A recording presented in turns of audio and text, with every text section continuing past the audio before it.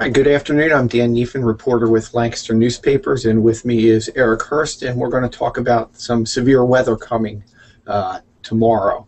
Eric, the National Weather Service and AccuWeather are warning us some pretty serious storms in the area, potentially even tornadoes. What's your forecast? Yeah, well, Dan, it's a really good setup. Today, the threat region is the Midwest and the Ohio Valley. Tomorrow, the threat region is southern Pennsylvania down through the Mid-Atlantic. And there's a very strong low-pressure center with excellent jet stream dynamics. It's really a classic setup for severe weather in the Mid-Atlantic region. And, tornadoes, you can never rule them out in a setup like this. Tornadic thunderstorms are quite rare in this part of the country. Pennsylvania averages only about 15 tornadoes per year. But when we do see tornadoes, it's in a setup like this. So that's why meteorologists are talking this event up as, certainly a severe weather threat, straight line winds and hail, and potentially a few brief isolated tornadoes. Here's a question from one of our guests. What are the odds that all of the lower Susquehanna will be in the moderate category? And I guess moderate means right. Tornado. Well, the severe storm prediction center has the lower Susquehanna Valley in a moderate risk of severe. That's their forecast for tomorrow. That's a middle classification that's pretty rare in these parts. Now, I do not expect that will be extended up into the upper Susquehanna Valley. There's quite a bit of cold air to our north, and therefore I think on Thursday, places in northern Pennsylvania will actually see a chilly rain with temperatures in the 60s. Really, the main threat in Pennsylvania is from the Turnpike southward. Yeah, I could see a few storms that make it north of the Turnpike, but in terms of the worst of the winds and the tornado threat, it's the Turnpike southward, and especially as you get south of the Mason-Dixon line. Okay, so we're definitely south of the Turnpike, so we can expect it. How much rain can we expect with this? Right. Well, much like Monday's event, 2 days ago we were in a tornado watch, and although nothing happened in Pennsylvania tornado-wise, there were some heavy thunderstorms that produced heavy downpours. And across the county last Monday, we had 1 to 3 inches. The heaviest rains fell in the eastern areas. That same type of thing is possible later tonight into Thursday with a total rainfall of 1 to 3 inches. There could be some spots that get much less than that. Of course, if you're missed by a thunderstorm, you might not see much at all. But I think most places see at least one round of showers or thunderstorms.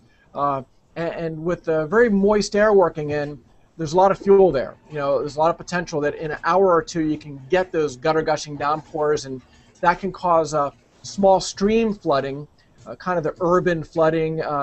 We're not talking the Susquehanna flooding. That is highly unlikely. But those creeks and streams that come up quick and then go down quick, that's what there's a possibility for tomorrow. Okay.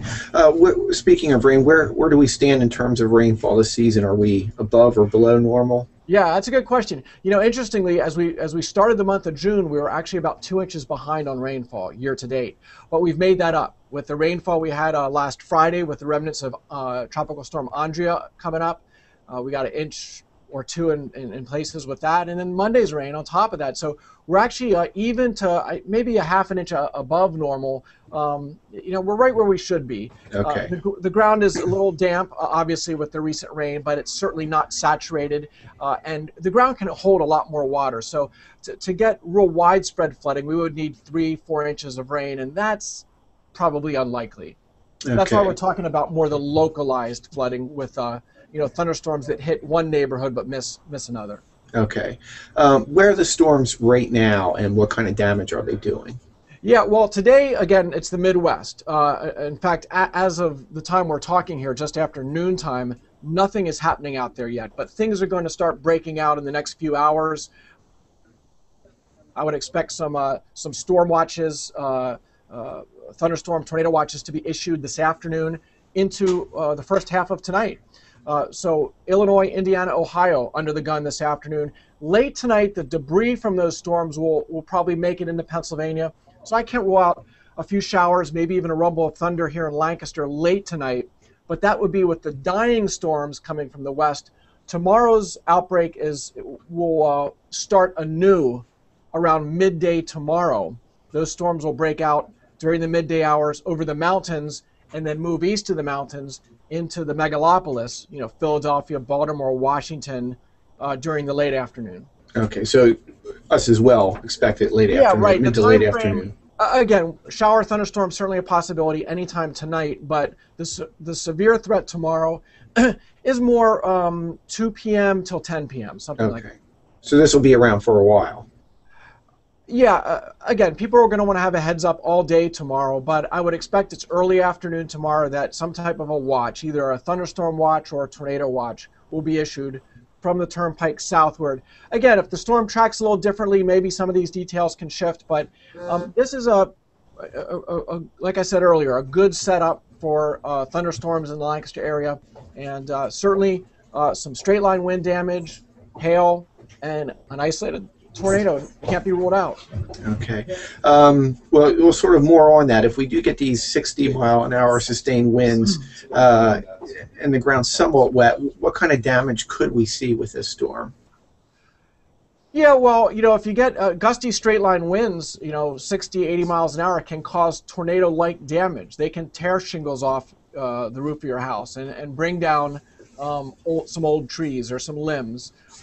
We saw something like that the end of June last year when there was a big derecho event that tracked from the Midwest to the Mid-Atlantic and caused a lot of straight line wind damage. And I think there'll be some of that tomorrow. There's been talk of this today and tomorrow being a derecho event. Derecho is a thunderstorm that's prolific in terms of producing straight line winds that can be quite damaging, as they were last year, say down to our south in Washington, D.C., where 4 million people lost power within a derecho event. To me, this setup for tomorrow does look a little more like a tornado type setup than a derecho setup, but still, I think there'll be some of each. I think we'll hear reports of straight line wind damage around the Mid-Atlantic region, possibly in Lancaster, and I think we'll see a handful of tornadoes tomorrow in the Mid-Atlantic region. Again, perhaps one could be in Lancaster, but maybe not. It's kind of wait and see. Somebody is asking, Matt is asking, what are the chances this fails to come together for the Lancaster area? Hey, that's always a possibility. There are some things that can spoil severe weather. For instance, if tomorrow we get little or nothing in the way of sunshine, that really puts a damper on storm development because it's the daytime heating that adds fuel to the fire, you might say. So areas south of the Mason-Dixon line are likely to begin sunny tomorrow, whereas up here in Pennsylvania, we may see a fair amount of clouds, and if those clouds are slow to break, that would suppress storm development, at least severe storm development. And kind of like on Monday, things just never got all that strong here this far north. This past Monday, I had to go down to Maryland and Virginia to see the stronger storms. So again, we're talking about a moderate risk of severe weather. So it's a day that we certainly need to be aware and not ignore the threat. But then again, it's not a lock. It never is. Tornadoes especially are rare in this part of the country. Mm-hmm. Can you just kind of go over for me a little bit more what these derechos are? Right. Well, they're thunderstorms that are prolific wind producers, where there are not necessarily tornadoes, but instead downbursts of air out of the storms that produce tornado-like damage. They're being talked a lot about here this week because last year at this time there was the big derecho event that hit to our south in the Baltimore, Washington area. So a lot of people are reminiscing on that event, wondering, is that what tomorrow will bring us? And that's possible. I don't think it would be as extreme a derecho event as last year. I'm more concerned about isolated tornadoes tomorrow because of the amount of shear in the atmosphere, a very strong low pressure center. All the ingredients are there. I'll be shocked if there's not a few tornadoes somewhere in the Mid-Atlantic region. Again, whether one makes it down to the ground here in Lancaster, that's hard to say.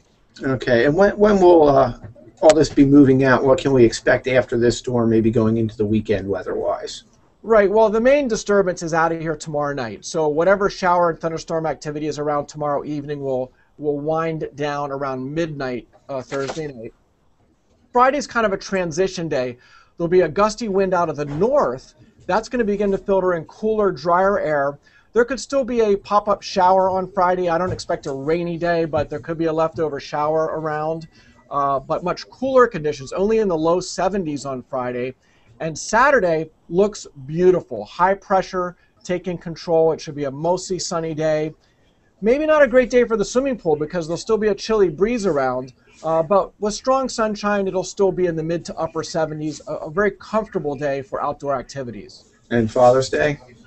Yeah, Sunday I see clouds in the increase. Not a bad day, but sunshine giving way to clouds. Perhaps a shower late in the day, but more likely those showers will arrive next Monday. Okay. Any last-minute advice for preparation that anybody should do for this storm?